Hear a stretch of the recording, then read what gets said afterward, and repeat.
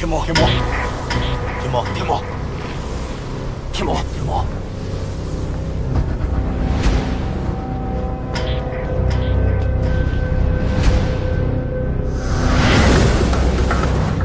诸魔听令，天池开，万魔出，便随我一同杀上仙界，誓死不休。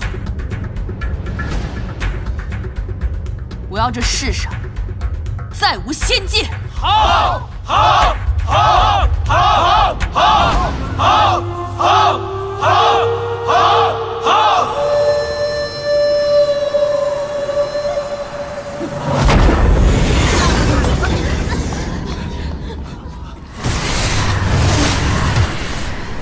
怎么回事？张教，你看，快下海地通道，守住五彩石和熙壤。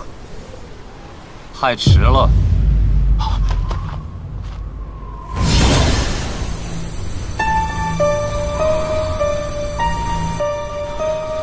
拦住他！通知仙门各派，天池石哨。是。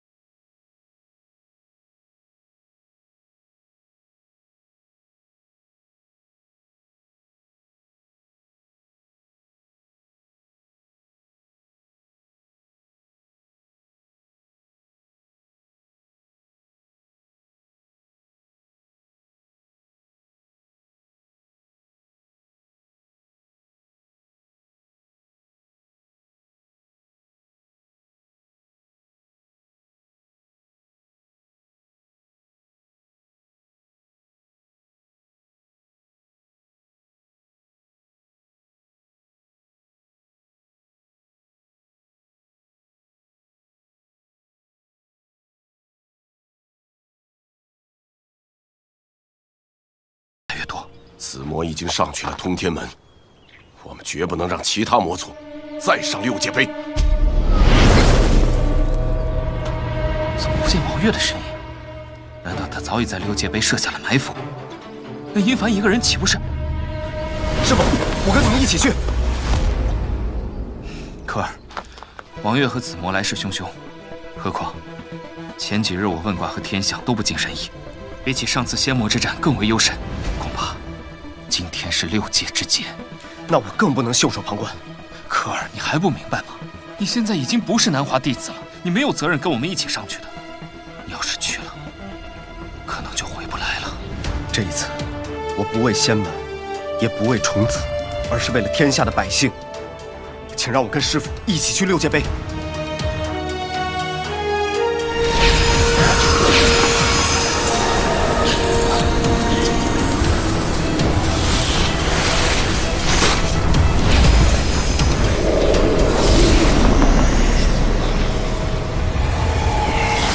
预感还是成真了。现在，就算是师兄云丘天尊在世，也无法逆转这六界碑的陨落。是我没能守护做好这万年的南华呀！虫子成功了。你明明可以拉回他，又为什么要让他一错再错？我从来没觉得他做错过什么，错的是你们。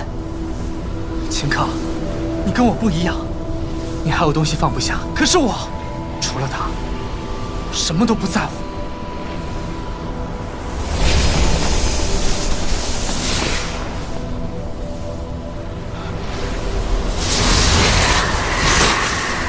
六界被破碎，天地入魔只在片刻，难道一点办法都没有了吗？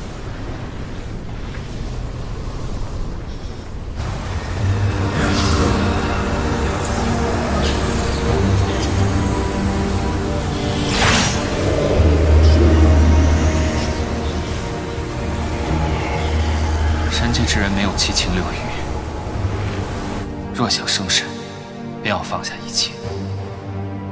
可是你，唯独放不下气。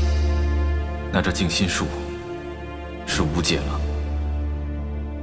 在你身上，怕是无解。因为我心中有情，所以才无法发动静心术。可是要我对你无情，谈何容易？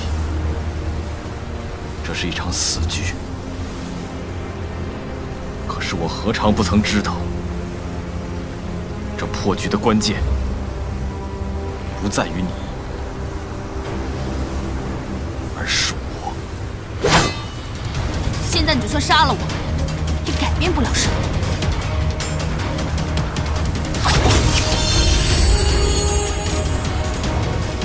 叶安。